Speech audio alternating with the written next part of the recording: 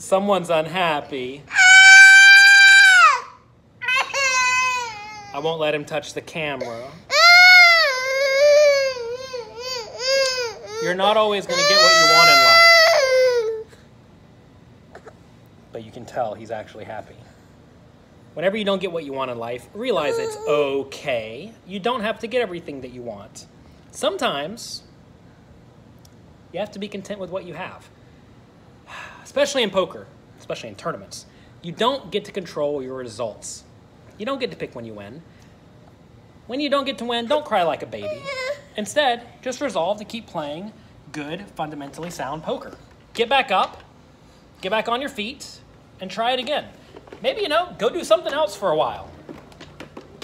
But don't sit there and cry like a baby.